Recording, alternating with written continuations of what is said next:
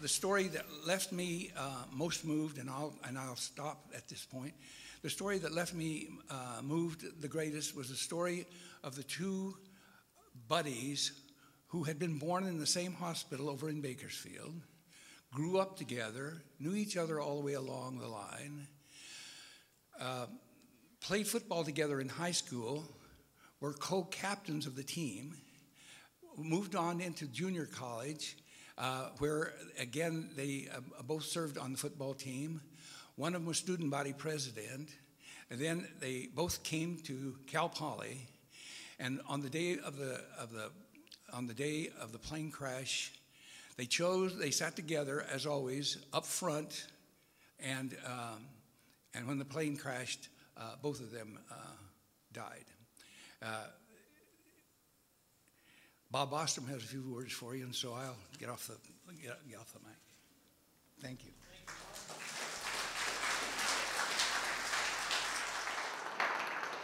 I'd like to introduce Bob Ostrom. He was in charge of student housing at that time. And Bob, would you give a few words about the view from here on the campus after the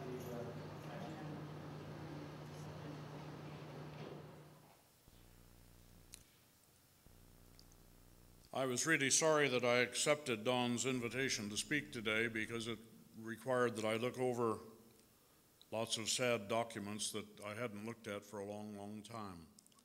I was director of housing, although we called it resident supervisor counselor in those days, and was required to live on campus, which I loved, and I lived in Hillcrest Cottage, which is located between Trinity and Santa Lucia Halls. That afternoon, I had listened to the ball game, and I'd been cleaning my house. I was a bachelor in those days, and I'd been cleaning the house, and I laid down on a couch to have a little nap and was in that foggy, half-conscious, half-unconscious state when I heard on the radio that was still on that there'd been a plane crash, and I thought, well, I should get out of this semi-conscious state and see what's going on. And the telephone rang. And it was a reporter for the Detroit News Press. And I think, oh, why is he calling? He said, can you tell me who was on the plane, who was on the team? I said, what's happened? And he was the one that really told me about the crash. And I came across some notes that I'd made that night that I hadn't seen since then in one of the programs, about 20 to 25 students injured. That was all he knew. I never left the house without a tie on. It was kind of a badge of something.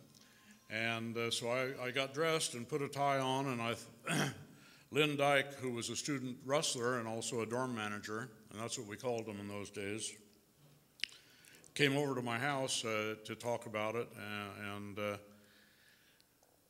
I had him stay at the house in case there were other phone calls, and I left there and I thought I'd go down to security. I could probably get more direct information there. They would be the source of information. Remember, it's Saturday night, and the campus is pretty much closed down. Well, I went there, and they didn't have any information. Said, why don't we go over to the administration building? So we went over to the administration building, and people had begun arriving there. And as I recall, and Bob, remember, this is my memories of this, so I may be a little foggy on it after 46 years. We had a two-pair telephone system, and the operator had returned, and we were getting phone calls in the various offices. We didn't have any information, really, that we could give out to people, and we were answering the telephone and talking to parents and probably some wives, and said, we'll call you back as soon as we know anything. There was a football game going on in the stadium, and they made the announcement down there, as I understand. I wasn't obviously there. After a short time, it was decided that, and I didn't know where it was decided, but I just heard, that Everett Chandler would fly to Toledo. And the campus was really a different place in those days, as Don said. And when the decision was made for Chan to fly to Toledo, he needed travel funds, and Don Nelson was there. He was the business manager. He wrote a travel advance. Duke Hill was there. He was the manager of the bookstore. He opened the giant safe, cashed the travel advance check, and gave it to me. And they'd called Tom Rice, who had Rice Travel Bureau downtown, and Tom went in. And this must be close to 9 or 10 at night, perhaps a little later. And I went down to Tom Rice's office that he'd opened up and paid him for the ticket and brought the ticket back. Went over to the auto shop, and I think probably Jim Carrington came in to give us a car. And Chan said, "Bob, will you drive me to San Francisco?" Sure. So we went to his house in Atascadero, and he had called his wife and said, "Pack me a bag, I've got to go to Toledo."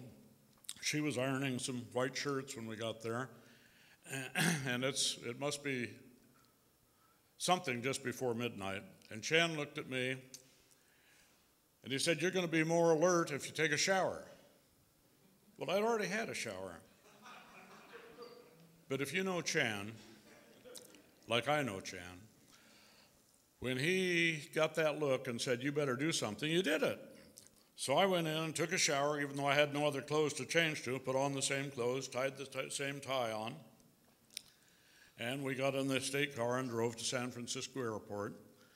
I didn't know it, but they had held the United plane for him. When we walked in to check him in, the woman that checked us in said, "The chief of police of Toledo is going to meet you." Well, Chan was dressed like most of us are today, and he looked at me, and he said, "If the chief of police is going to meet me, I better be wearing a tie. Give me your tie." So I took off my badge and gave it to him, and he told me that they had held the plane for him in San Francisco. We got there about 5 a.m., and that when they landed in Chicago, they didn't taxi up to the gate to unload. They taxied over where another plane was waiting, took him and his suitcase off, put him on the other plane, and flew him to Toledo. A little, if it could be a funny thing happening out of all this, was we prohibited fireworks on the campus all the time I was there. And when I checked out Guy Hannigan's materials to his survivor, there's a little bag of firecrackers. I listed it, one bag of firecrackers, and gave it to him. But it was a time that I'll never forget, just like Gil. You live through those things, and you don't think you can go on, but you do.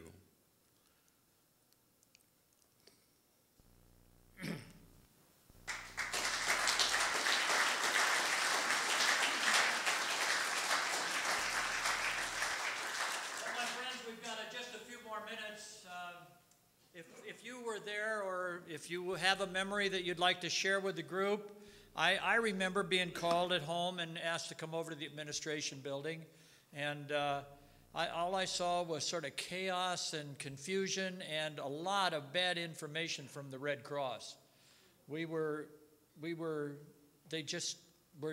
Nobody knew exactly what had happened back there for a long time. Okay, anybody else that, please, if you have a comment you'd like to make, any experience, come on up. Come on up. Anybody else? We're going to have 2 more short speakers. All right, go ahead. Pat O'Daniels.